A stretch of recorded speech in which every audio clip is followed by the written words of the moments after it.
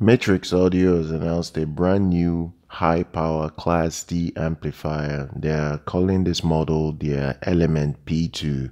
It's a premium Class D amplifier. It has incredible power output that will be able to work with all your hi-fi speaker systems.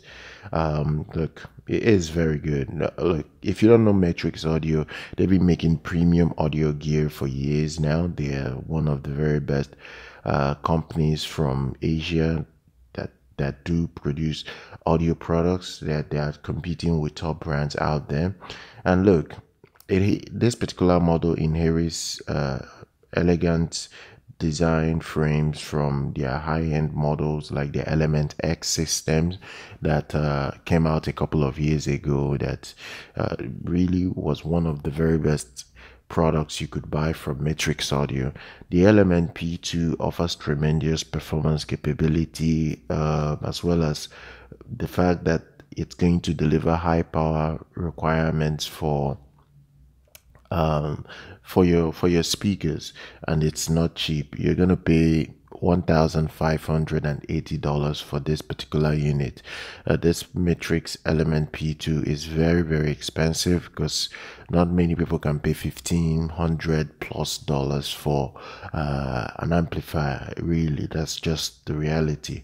Another thing again is the fact that the amplifier improves the sound quality of the connected speakers and headphones that are connected to it. So it's a very good unit.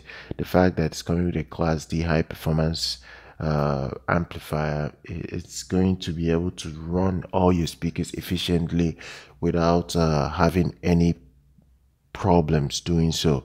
It will be able to deliver 230 watts per channel in stereo mode.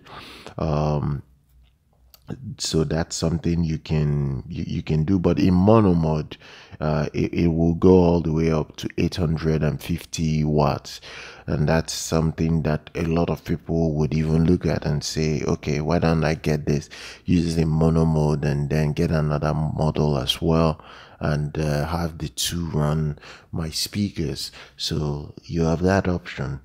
Matrix Audio Element P2 features a 12-volt trigger interface function. So that's one of the things it comes with, and it's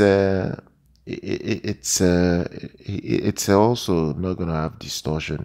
It's not gonna have distortion. It's gonna have very clean output with low distortion, and overall a very good value for people, but it's still a very expensive amplifier regardless. So I'm going to drop details down in the description if you want to have a look at it. Subscribe to the channel, like our content. I'll see you guys very much next time.